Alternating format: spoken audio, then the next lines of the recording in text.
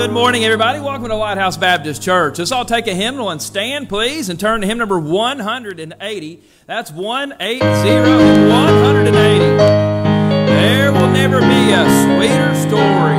Isn't the love of Jesus something wonderful? Hymn 180. Let's sing together. There will never be a sweeter story. Story of the Savior's love divine. Of the bride of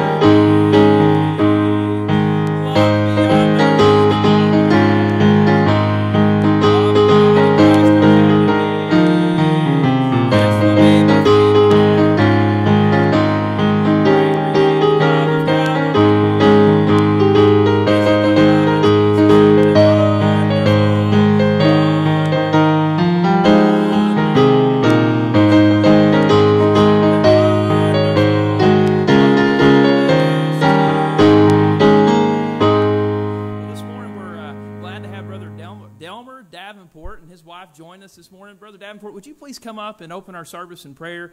Pastor Wilkins texted yesterday evening and asked that we have Brother Davenport come and open our service. He's the pastor at Hips Chapel in Blue Ridge, Georgia, and his daughter is Amberly McGill. But interesting story about his church. His church is the one that Brother Wilkins, Pastor Wilkins, rang the bell and came back like a big kid wanting to put a bell here. So it's his fault that we're about to get a bell, right? Come on up, brother. Isn't that a way to get a good friendship? Put a bell in your church. Okay? I really appreciate the teaching this morning. It's very good for me. I told Brother Hamby that the Lord meant for me to be here this morning. There's been very few Sundays that I've ever left the church to go somewhere else on Sunday. And today is one of those. And the Lord has truly blessed me already. I'm looking forward to the message. May God bless Mr. Hamby, Brother Hamby, Pastor Hamby, whatever you want me to call you. And thankful for Karen, his wife. May the Lord bless y'all. Now, sometimes don't ever go places and think nobody knows you. You may be from different parts of the country. Now, I've never met this Brother Hamby, but his brother, who pastored a church in Cahutta, Georgia, which was about 15 miles from where we lived, I had met him a few times, and I remembered the Hamby. Okay? So pray with me this morning, if you will. There's many things in our nation and our world that needs prayer. But this morning, I think our churches need prayer as much as anything. Would you pray with me this morning? Heavenly Father, as we approach your throne, we realize how precious and how great you are.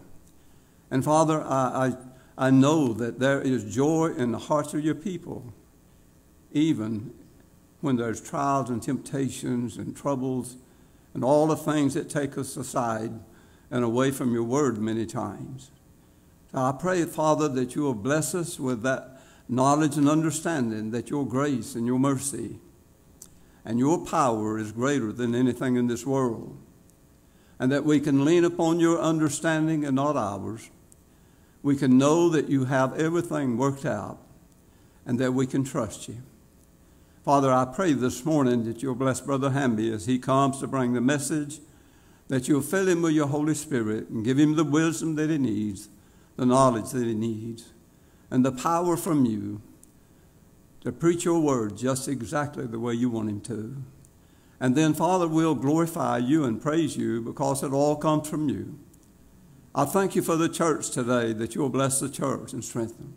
I pray that every mind in this church today is open unto your word, And if there be anyone with us today that are lost, that your word will penetrate their hearts and they'll come to know you. So use us in the way that you see fit and help us to always glorify you and praise you. And all this we pray in Jesus' name. Amen. Amen. Be seated. All right. Got your bulletins. We'll go through our announcements real quick. First, we do want to welcome Brother Hamby and Miss Karen. Appreciate them coming out and filling in for the pastor. And they'll be here through the month of June. And looking forward to each service with them as well. And then Brother Jerry Smith will be back July 4th and carry us on through until the pastor comes back. Then also, we want to thank those that have been serving and hosting, like Brother Jerry and Mr. Hamby as they come through. And if you want to be part of the hospitality team, please see me and let me know, and we'll kind of get you signed up for that as well. Also, June 19th, we got our next visitation, and that'll be at 10 a.m. And then June 20th is Father's Day, so looking forward to that as well. And then we also got anniversary. We got Brother Todd and Miss Rebecca. How many years, brother? 16. Congratulations. Miss Rebecca, we'll pray for you. No. No. That's good. They got birthdays. We got Miss Shannon, and of course she's in the nursery, so I can't make fun. Well, I guess I can make fun of her since she's back there. No. And then we got Miss Maisie. Both are on June 7th. So happy birthday to them. And I also want to say thank you for all those that have been praying for Miss Lou, myself, and her surgery. Everything went real well. The doctors were pleased with it. She's still going through a little more discomfort, a lot of noise in her ear than anything. But she's gradually, day by day, getting better, and hopefully she'll be here by next Sunday. She's just not quite got the strength yet, and the stamina. She's still kind of not completely off balance, but a little bit. And but we really appreciate the prayers, appreciate all the food that's brought to us. Now Miss Lou don't want to eat my cooking. She wants other people bring it in. So what's wrong with that? But we really appreciate that. We love you, and thank you guys. I'll take a hymn. Let's stand again and turn to hymn 22. As you're turning to hymn 22, just want to say thank you to all the men and Autumn who was here yesterday and just trimmed up the grounds out front. Things look good. We appreciate that. We love it that there's a church that so many people are involved and take ownership. So thank you for all that were here and were able to work. We're on hymn number 22. Hymn 22. Have you been to Jesus for cleansing power? Hymn 22. Are you washed in the blood? Hymn 22. Let's sing together. Have you been to Jesus for cleansing power? Are you washed in the blood of the Lamb? Are you fully trusting in His grace? Yes, are you washed in the blood of the Lamb? Are you washed in the blood of the Lamb? Let the soul cleansing blood of the Lamb. Are you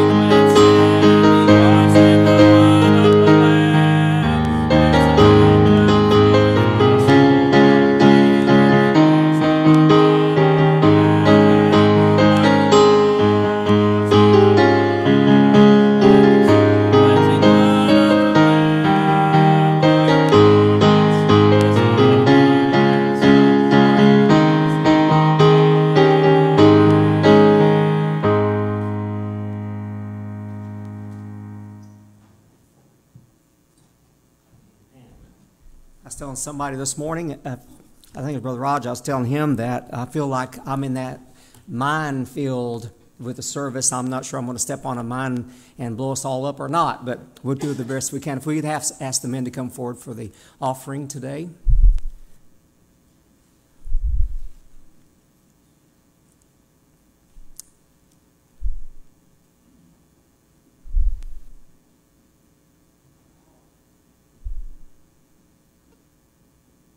Amen.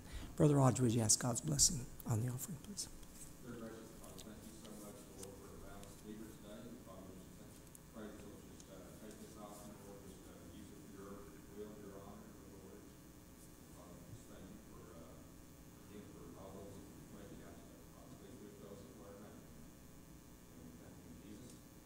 Amen.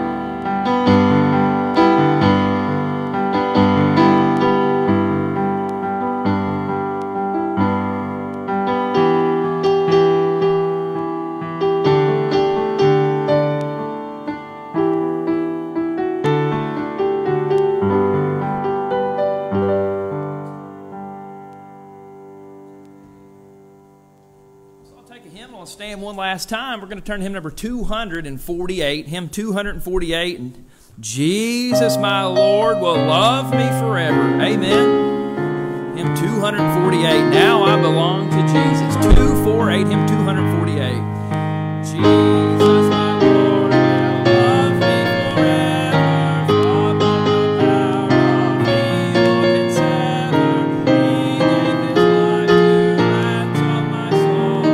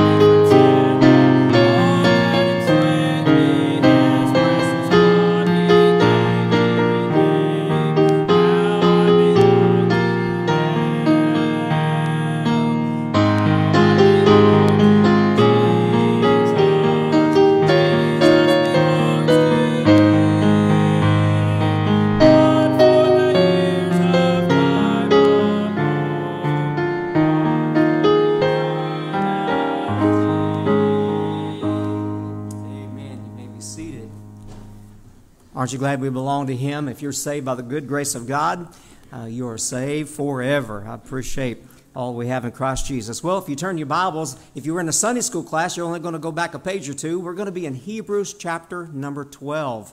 Hebrews chapter number 12. And I'd like to share with you a little bit this morning about the race that is set before us out of Hebrews chapter 12, verses 1, 2, and 3. And I know if you... Oh, sorry. I'm not sure where I put this crazy thing. In my pocket. I love old people. I really love old preachers. Right, Brother Davenport? We good? All right. I learned years ago when I was in Africa to keep my wallet in my front pocket, and it paid off. God had his hand in my back pocket one day and didn't get any money, praise the Lord. But anyway, my front pockets are jam-packed full. But anyway, forgot where I was going and what I was going to say. It was good. It really was good. Maybe it'll come back as a merry-go-round. Honestly, my mind is a merry-go-round. It'll come back around, and I'll grab it. And I'm not sure what I'll be saying when it does come back around, but I'll go ahead and say whatever I was going to say when I was supposed to say what I was going to say then. But anyway, I really do love old people. You know, it is so good. Well, I was thinking about what Brother Davenport said about the bell. I don't know if you heard the story about the fella. He went to church and he wanted to do something for the Lord. He couldn't teach. He wasn't a good speaker. He was a little wimpy fella couldn't do much. Well, he asked the preacher. He said, "Preacher, I need to do something. I need to do something." And he said, "Well, we don't have anybody to ring the bell." And so he said, "Well, I'll do that. I'll ring the bell." So the next Sunday morning, he goes in, he grabs hold of the rope. Well, the bell weighed more than he did, and it pulled him up, and he wasn't able to ring the bell. But he said, "Preacher, please let me ring the bell. I'll do my best." And he said, "Okay, I'll give you another chance." Well, that week he said, "How in the world am I going to ring that bell?"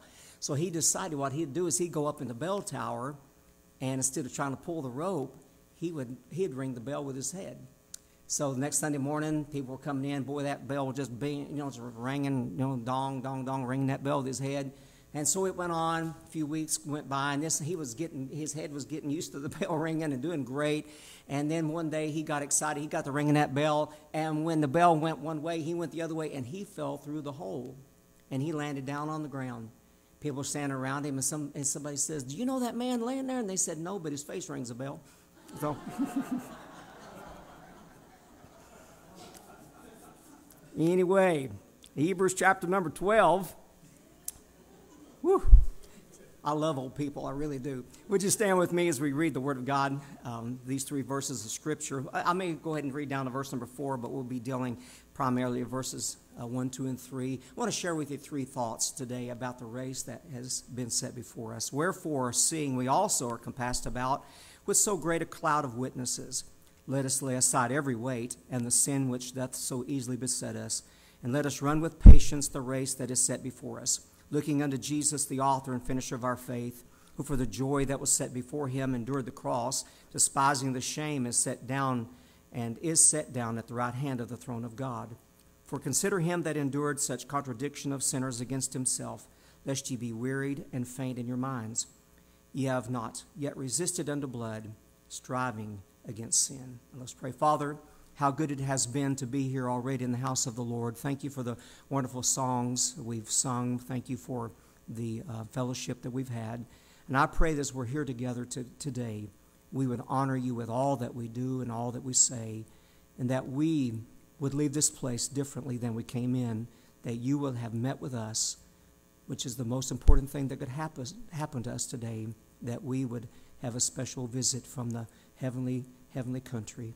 Please have your way. I pray in our hearts and our lives. I pray you'll speak to us through the Word of God. And if there's one here today that does not know Christ as Savior, I remember the days that I was under conviction. I remember the times I sat in the pew and the Holy Spirit wooed me and drew me, and I resisted. But I'm so glad for the day that I came to Christ and received him as my Savior. I pray that you'd have your will and way in our hearts and lives, and everyone that's here today in a special way. In Jesus' name we pray. Amen. And you may be seated. Let me read you one more verse of Scripture. You don't have to turn, but let me read it to you. 1 Corinthians chapter number 9, verse 24. It says, "Know ye not that they which run in a race run all, but one receiveth the prize, so run that ye may obtain." I remember when I read that verse of Scripture that it kind of confused me. And this is just by way of introduction. There's a couple of things that I found out that I needed to know about running my race. Number one, I needed to know who my opponents were. Who was I running against? So when I read that verse of Scripture, you know who I thought my opponents were, who my competitors were? I thought it was other Christians. I'm running against other Christians. So I thought, well, it's my job to do all I can, because the Bible, that verse of Scripture said, one receiveth the prize. So it was my job to do whatever I could, by any way I could, to run and win the race. I could trip you up, talk about you, do anything I can to hurt you, discourage you, to make you not win the race. But I got to think, you know what? Wait a second. How can I be running against other Christians and only one of us is going to win the prize? That's not even scriptural. I know that if I'm faithful to God, you're faithful to God, and I stand before the Lord Jesus Christ, I'm glad that he would reward us according to our own faithfulness. So I began to think about who are my opponents, and I know that there are some ungodly opponents, and Paul even warns us. Let me read you a couple of verses. Philippians chapter number 3, verse 2, beware of dogs.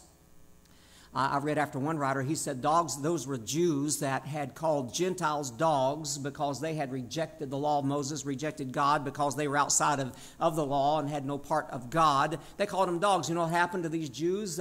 They themselves had turned around and had rejected Christ, and now Paul calls them dogs. He says, beware of dogs, those who have rejected Christ and are against him. He says, beware of evil workers, beware of the concision.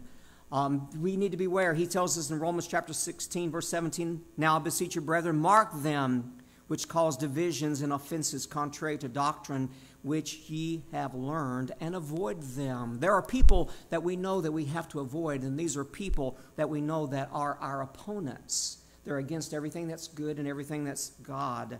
But I also know that I have some other opponents that I need to understand and be aware of. I know that I have to be aware of the world, but also I have to be aware of Satan, who is always and constantly, he's constantly out to get me and out to trip me up, to cause me not to win the race. I know also that I have my own flesh, and I guess if there's one enemy that's against me more than any of the other enemies, it's got to be me, and I cause more trouble for me than anybody else ever could, and a lot of blame that I throw at the devil is actually my own doing, and so I need to understand my opponents. Now here's the problem. My opponents are all teamed together. Only one receives the prize. It's either going to be me or the team, which is the world, flesh, and the devil, that's against me. We're all not going to win. We all cannot win. But one is going to receive it. So number one, I need to understand my opponents. But number two, I need to understand what this race is all about. I need to not only understand the opposition, but I need to understand the outcome.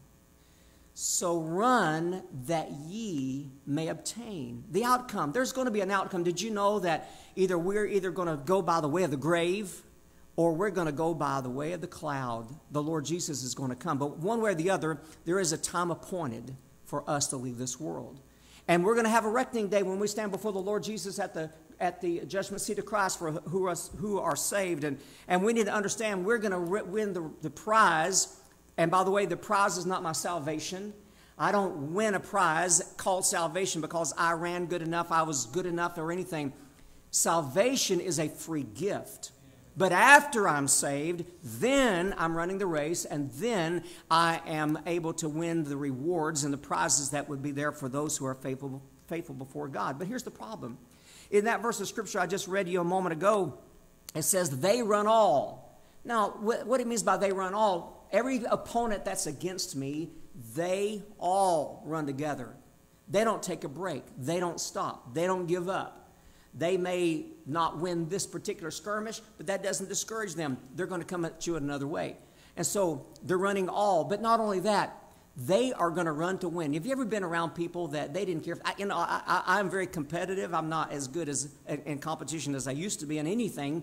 I tried to grow hair one time and lost. But anyway, we all are, should be competitive. But have you ever been around somebody, they just didn't, and they're on your team, and they don't have any gumption. You know what gumption is? That's from Tennessee. They just don't have any life, any spirit about them. They could care if their team wins or not, and they don't. If it's tug of war, they're not even trying. They don't try about anything. But my opponent, they run all, and they are willing to win at any cost. No matter what the cost. There is nothing off limits to them. So I need to understand that there is a prize to be had, and if I'm going to run, I need to run that I may obtain that prize. So let's look at three thoughts about running our race out of these three verses of Scripture, and I hope it'll be a blessing to you. Number one, I want you to notice our course. Look at verse number 1 again. Wherefore, seeing we also are compassed about with so great a cloud of witnesses, let us lay aside every weight and the sin which doth so easily beset us, and let us run with patience the race that is set before us. Now, did you know that you have a course and I have a course, and they're all different courses? I like what Paul wrote in the book of 2 Timothy, chapter number 4, and verse number 7. He says that I have finished my course. Now, I love the emphasis on the word my course. Because, again, that keeps us out of each other's lanes. We're not fighting against each other. We're not running against each other. But we've all got a course. Can I tell you what happened with my course? I was saved on August the 1st, 1971. So this coming August the 1st, the Lord made sure I was saved on an easy day, the first day of the month. If it's the 12th or something like that, I'd never remember that. August the 1st, 1971, that's when I was saved. And I had my plans of doing what I wanted to do. I had my friends. I mean, we were a tight-knit group there in Bradley County, Tennessee. Tight-knit group. Went to high school together, started college. Everything was just going the way it should go. And then God had other plans. He brought the Word of God in my life, the gospel, and the Holy Spirit began to convict my life. But I received Christ as my Savior. And then 2 weeks after I was saved, I began to feel like God wanted me to preach. Now, I mentioned in Sunday school,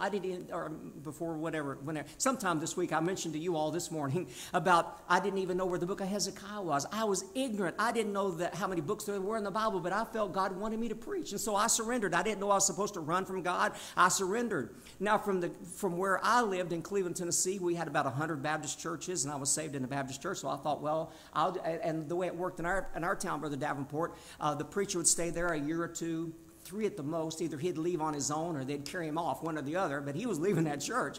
And he'd go to the next church and the next church and the next church, and that was his life. He worked his job, and that was it. So I waited, I waited. Nobody called me to preach, or called me to pastor, and I waited. Nobody called me to pastor. But here I'm on my course. I'm trying to be faithful. I'm teaching Sunday school. I'm doing and I'm waiting for some church to call me to pastor. Nobody called me to pastor, and all of a sudden, we started having missionaries come to our church, and God began to deal with my heart about being a missionary.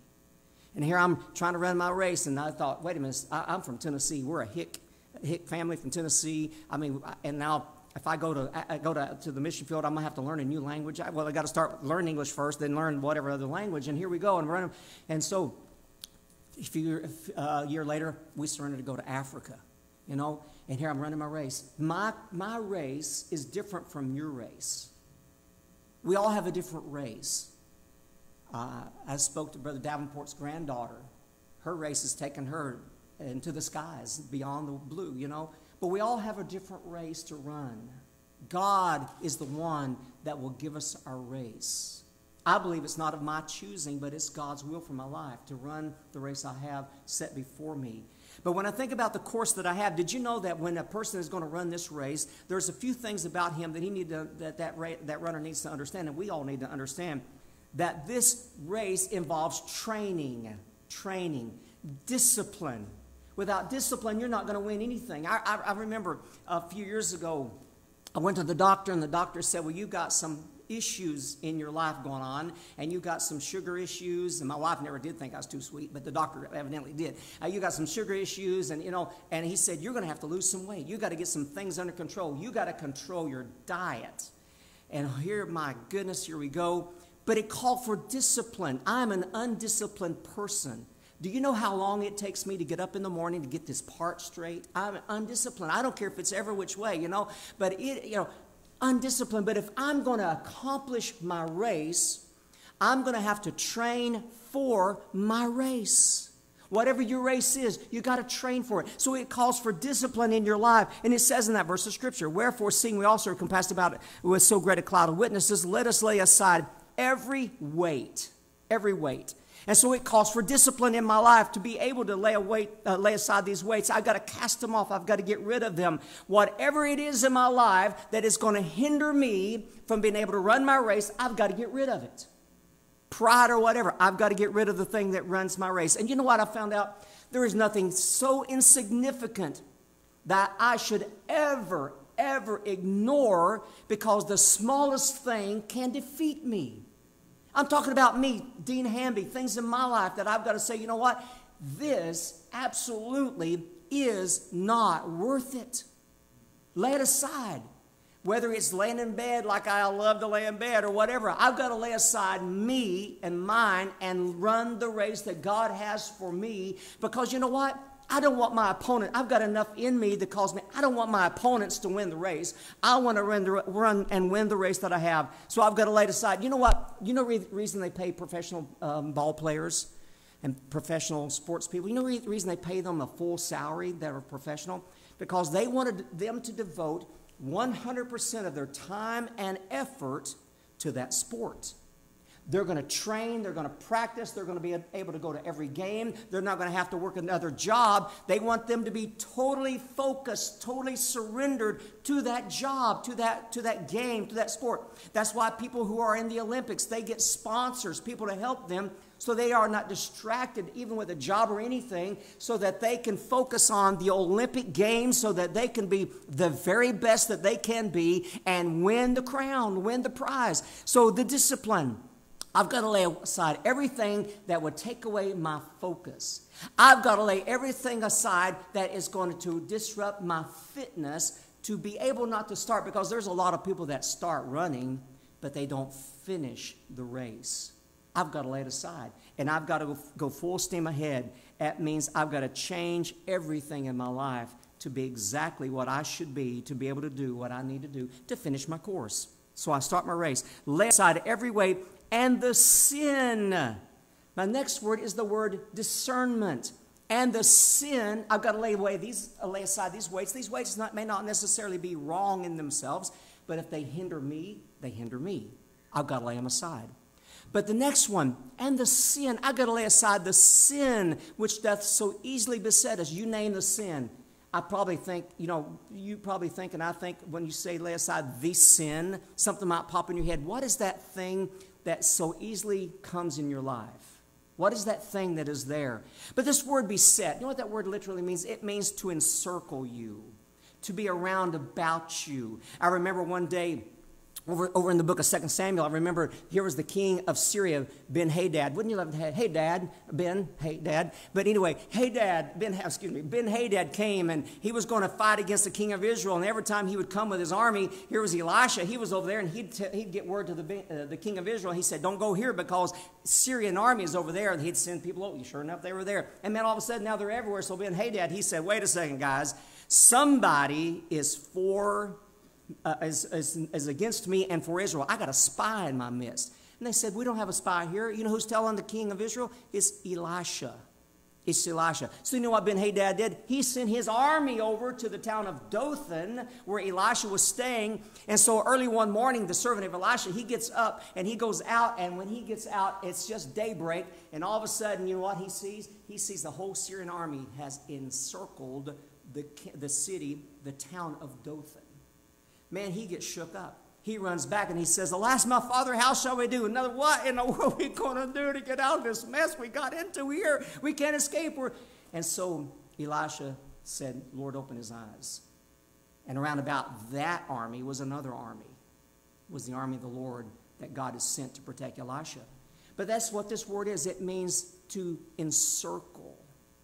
And we have things in our life that encircle us. I don't know if you remember this, but in 1968, the Olympic Games were held in Mexico City. The fastest mile runner in the world was a man by the name of Jim Ryan. Back in those days, we didn't have television. It had just come out, and we were watching it live, as much as live could be back in those days. And so I was watching the Olympics, and here's Jim Ryan.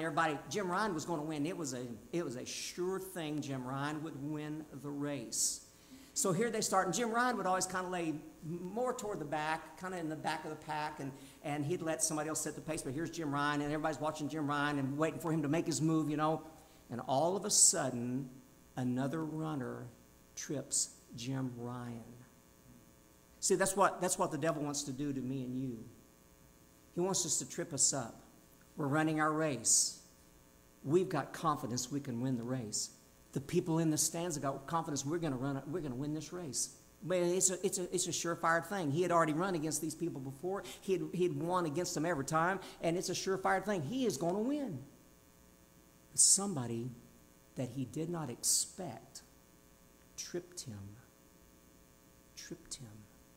We've got to have discernment. We've got to be vigilant. We've got to be watching. There can never be a moment in our life where we let down our guard. Why? We need to be like the Apostle Paul. When the Apostle Paul was finishing up his life and he's writing this letter to Timothy, and with confidence, Paul said, I have finished my course. Paul had vigilance. Whether he was in prison, he didn't let his guard down. Whether he's preaching on the street, he didn't let his guard down. Whatever he was doing, he always was vigilant. vigilant, discernment. Number 3, determination. He says in the latter part of that verse of Scripture, he says, and the sin which doth so easily beset us, and let us run with patience the race that is set before us. The race, to run with patience. I've got to have determination. Now, when I was reading this I was reading this this week, and I read run with patience. You know, really, those two words don't really, in my mind, go together. Running and patience just don't kind of go together. If you're going to run, just run, you know. But run with patience. You know why? Because this is not a sprint. This is an endurance race. Can I go back to Jim Ryan for just a moment? Jim Ryan, when he was tripped, the guy that tripped him, you know what he did? He got up and he walked off the track. He didn't finish. We've got to have determination. Can I tell you what Jim Ryan did? Jim Ryan had determination. Can I tell you what else Jim Ryan had? He had character. The guy that tripped Jim Ryan, got up and walked off the track. Have no idea who the man was. Don't know what country he was from. Jim Ryan got up because Jim Ryan was determined to finish the race. You know what he did? He got up and he got back in his same pace and he went. He came in last. But can I tell you what he did? He finished the race. He was determined. We have a lot of people that get tripped up, they quit, and they never finish the race. Can I tell you, we're all gonna get tripped up. We all going to get tripped up. We're all going to fall. We're all going to get skint knees. We're all going to have, you know, I don't believe you lived very much if you hadn't got at least a bruise or two on your body, a few scars on you.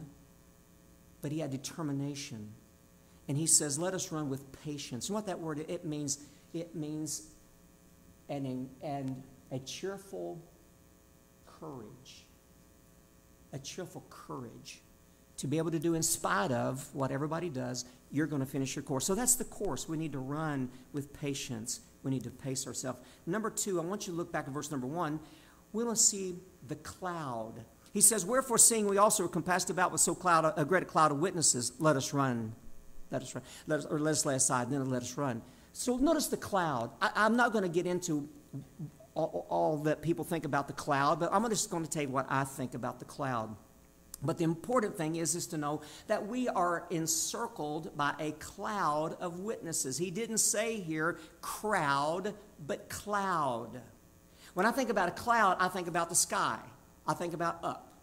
And did you know everywhere in the world, maybe except for the Sahara Desert, there's clouds everywhere. When we look up, we can see a cloud. Here in Kentucky, you've got more than your fair share of clouds. I got to tell you that. But anyway, a cloud of witnesses. Now, what I think about this cloud of witnesses, I go back to chapter number 11. Those verses of Scripture, he deals with people. He starts off with Abel, and then he goes to Enoch, and then Noah, and all these people in this chapter of people. Some that we have that he didn't give a name, but we see all these people, and they had a race to run. Abel's race was we say cut short. It wasn't cut short.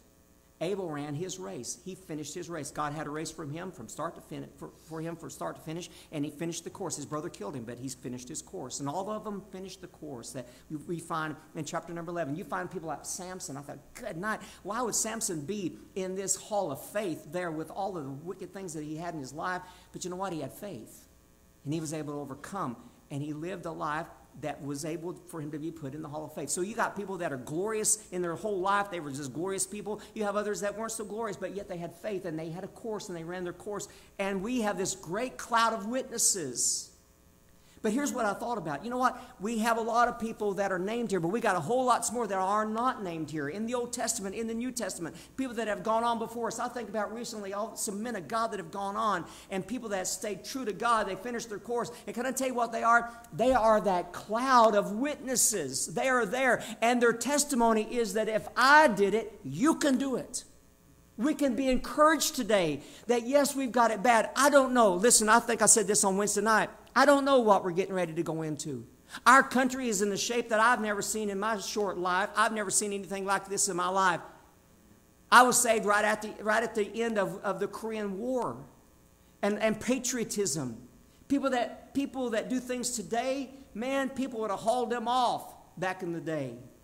But we have things that are going. We're on a course today that if something doesn't change, I don't know that we've got much longer to go as a country as we know it today, where we can get in a car and we can come to church. We've already been tested with that here in this last year about things. We've got to be understanding today. We don't know where this is going. We don't know what we're going to face. We don't know what our children, our young people are going to face. We have no idea. But I do know this, that God has given us a course. We are here, we're running the race, and we're here. And if those people did it, we can do it. And do you know also not only the people that have gone on, but again, Brother Davenport mentioned in Sunday school this prayer request about people that are persecuted for their faith today, that are suffering today. And can I tell you, if they can do it, we can do it. You say, but I don't. Hey, you're looking at a guy. Somebody says you can't be a wimp to get old. Let me tell you something, I'm a wimp. Say you can't be a sissy and go, oh, I'm a sissy. I'm going kicking and screaming into old age. I ain't kidding. I don't like pain. It hurts. I want everybody to like me. You know, that's the way good-looking people are. You know, we just want people to like us. But can I tell you, I don't know. You know, it's one thing about the course. Athletes, they know their course. They always know their course. They've already tried the course out. But I'm running a race where I have never been on this course before. I don't know where my course is going. I think about in chapter number 3 of the book of Joshua, or chapter number 2 rather, when they were getting ready to cross the Jordan River, God told Joshua to tell the people to put 2,000 cubits between them and the Ark of the Covenant. 2,000 cubits. Why? God wanted them to be able to see the Ark. No matter who they were, or no matter where they were, they could see the ark because there was a distance between them and the ark. And here's what God told Joshua to tell the people. For ye have not come this way heretofore.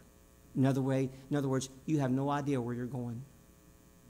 So you need to be able to see the one that will guide you and lead you where you're going, so that you'll be able to get to where you are being led to go. So I've got a great cloud of witnesses that have done it.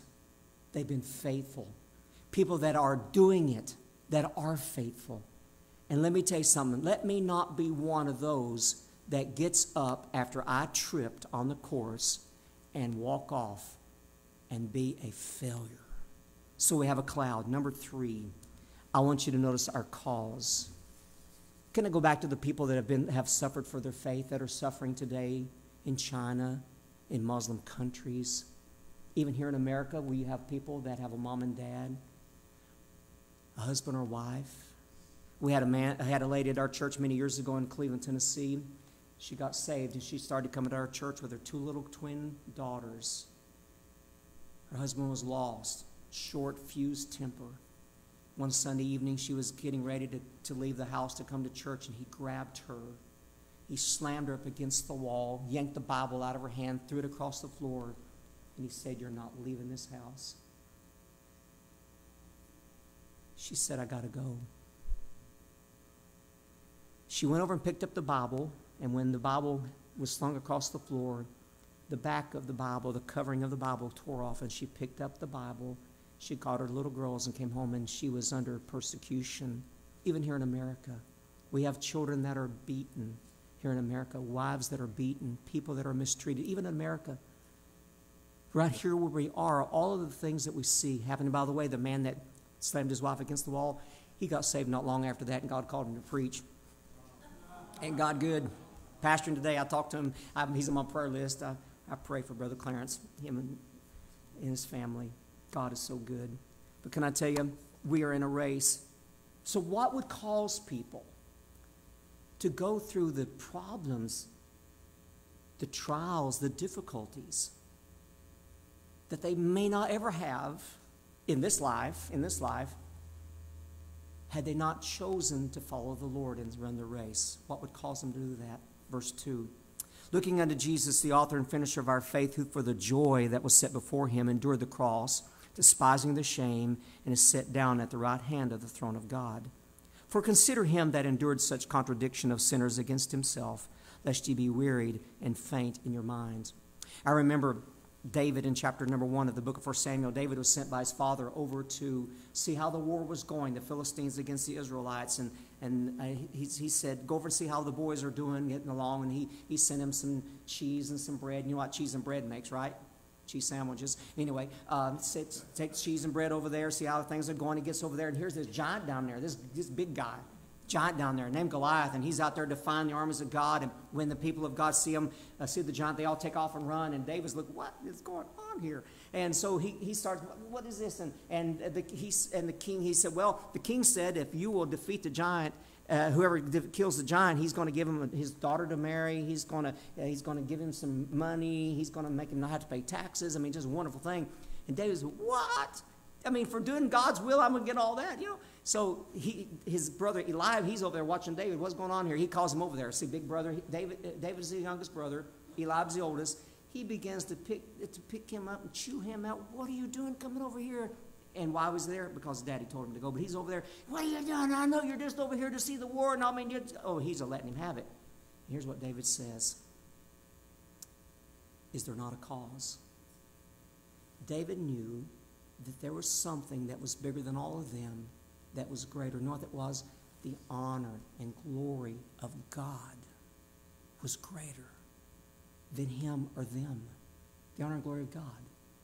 I look at verse number 2 and 3 of this chapter, and I got to tell you, there is a purpose, there is a cause that's greater than me and you. Would you notice verse number 2 and verse number 3? He starts out looking unto Jesus. Look at verse number 3. He says, consider him. In those two verses of Scripture, he wants us to stop. We're running our race. We're running our race. You know what he says? Wait a second. If you're going to win this race, I want you to stop. And I want you to consider something. I want you to understand something. When I got saved, I had my best friends in the world. I mean, the best friends I could ever have. We were through thick and thin. I mean, how much can you go through in high school? But we're thick and thin, you know, we were through the back. But I got saved. My friends that were dear to me, they turned their backs on me. I started going to church on Sunday morning, Sunday night. I started witnessing to people. I was reading my Bible. I wanted to know more. And my friends turned their back on me. They mocked me. Wanted nothing to do with me. All of them. All of them. But can I tell you, there's a cause that's greater than me and greater than you, greater than family, greater than children. It's him. Because I want you to know what I cannot do and what your family cannot do, he can do for you and your family and your church. And there's a cause. There's a cause. But he says, you got to stop. Because if I continue running for me, in my flesh, in my strength and my energy, I am going to absolutely fail.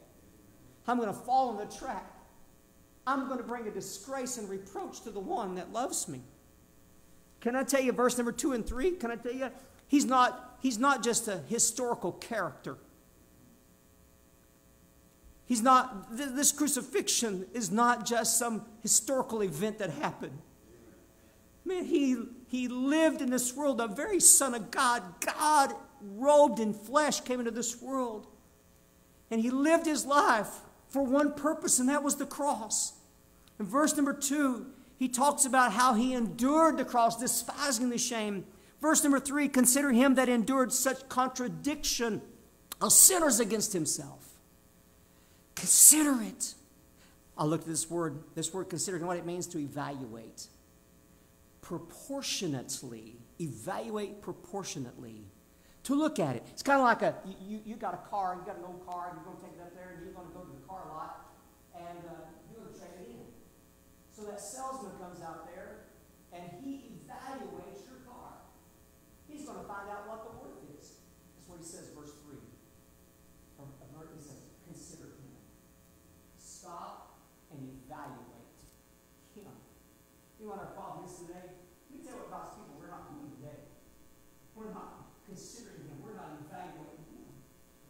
Verse 2 and 3 and 4. You have not yet resisted under the blood of striving, and that means I haven't shed a drop of blood.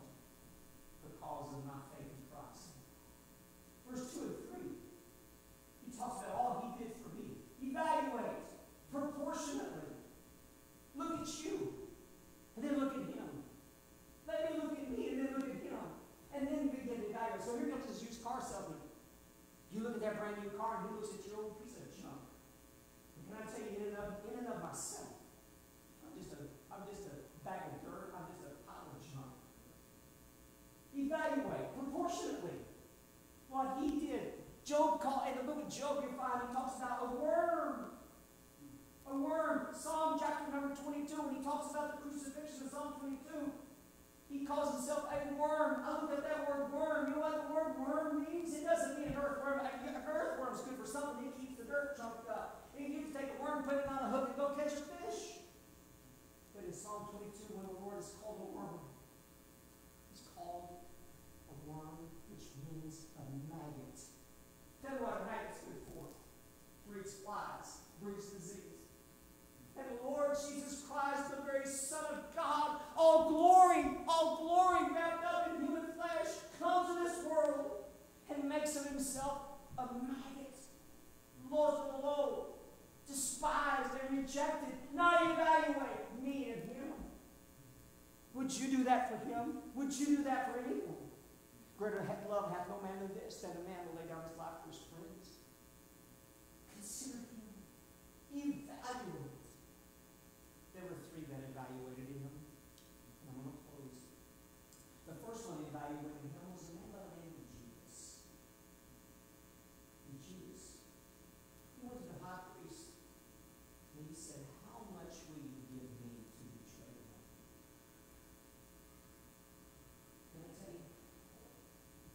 God evaluated his son with the priceless gem of priceless. And Judas put a price on him. They coveted to him with him for 30 pieces of silver. He evaluated, he said, he ain't worth no more than 30 pieces of silver. There are a lot of people that put less of a price on him than that. He's not worth my time going to church. He's not worth my effort to read the Bible. He's not worth my effort to witness to somebody. He's not worth my effort for me. And they put a price on him. Evaluate, consider him. Judas did. Peter did. Oh, I know we betrayed him 3 times, but I like it. John chapter 6, this multitude of people come around the Lord, and he began to talk about, you got to eat my flesh and drink my blood, or you have no part of me. He wasn't talking about literally, physically drinking flesh and eating blood. Drinking blood and eating flesh. But he was talking about spiritually receiving him, accepting him as their Savior. And they couldn't take it. They couldn't understand it, so they walked away. So the Lord, in John chapter 6, he turns to the disciples and he said, will you also go away? Has this been enough to turn you away? And Peter says this. He evaluated him. He looked at the crowd and he looked at me. And he said, to whom shall we go? For thou hast the words of eternal life. He knew he was nothing, but he was everything. I like what Paul, he considered him. Paul, he priced him. And he said, God forbid that I should glory save in the cross of our Lord Jesus Christ, to whom the world is crucified unto me, and I unto the world. Philippians chapter number 3, he considered him, he evaluated him, and he said, I consider all things loss for the excellency of the knowledge of Christ. Now it's up to you, because listen to me. You say, I'm not going to evaluate, but God to. Everybody does. We either do it with our lips or with our life. Our lips, no, I love him. But our life, my life will tell me how much I really do think of him. So I've got a race. It's set before me. And the Lord Jesus Christ is my cause for running my race and for winning my race. He is my cause. Let's stand to our feet, our heads are bowed, our eyes are closed. You may be here this morning. I remember 18 years old, sitting in a church, 4 rows back, left my pew, and I received Christ as my Savior. You know what I realized? I realized that morning that me going to hell wasn't worth the price of sitting there in that pew and not having people laugh at me. I walked forward and I received him as my Savior. Greatest thing I ever did in my life. Consider him. You may be here today lost and you need a Savior. Can I tell you, there is no Savior but him. He is the only way to God. He died on the cross. He suffered. He bled on the cross, paid his life's blood for me and for you. I like what one preacher said. He said, the cross was the marketplace where God bought man, paid for his sins. But he went on to say, but God didn't get his money's worth when he bought me. He truly did not get his money's worth when he bought me.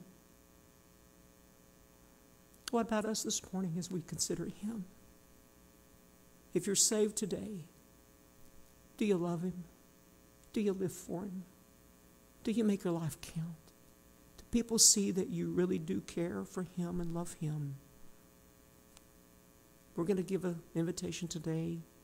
If you feel like you need to come and pray, I'm sure would invite you to come, either here in the front or at your pew. But let's consider him this morning. Father, I pray you'll have your will and way in all of our hearts and lives. Bless this invitation time. Thank you for the goodness of God to us. Thank you for the love of God. Please have your way, I pray, in Jesus' name.